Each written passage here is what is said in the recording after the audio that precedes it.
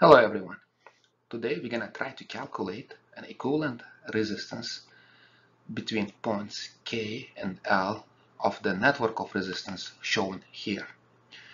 So how do we do it? Before we proceed, let's recall what is the equivalent resistance of the resistors that are connected in series and in parallel.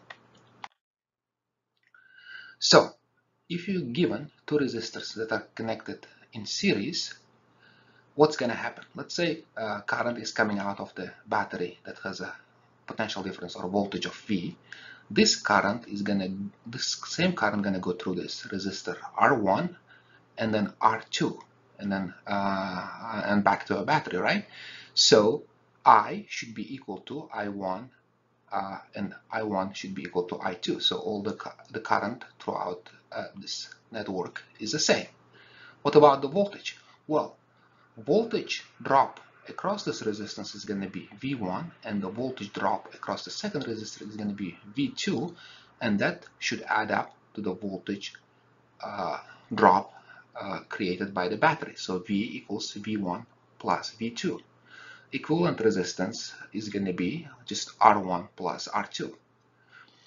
In the case when the two resistors are connected in parallel, your current I gonna split into current I1 that goes in through the resistor R1 and then into I2 that goes through the second resistor, and then they're gonna combine back and then go back into your battery. So your I equals I1 plus I2, right? I1 plus I2 combines back and goes in, but the voltage drop across these two resistors, since they're connected at the same point, is gonna be the same. So V1 equals to V2, and that's equal to the potential of the battery. The equivalent resistance is given by this equation. So 1 over R equivalent equals to 1 over R1 plus 1 over R2. If there is a third one, then it's going to be plus 1 over R3 and so on.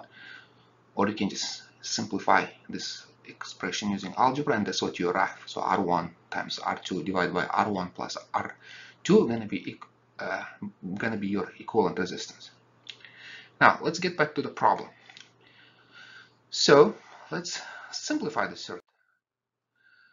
And this is how it's going to look like. So we have from point K, we have this junction. You're going to go towards 2R and 2R here.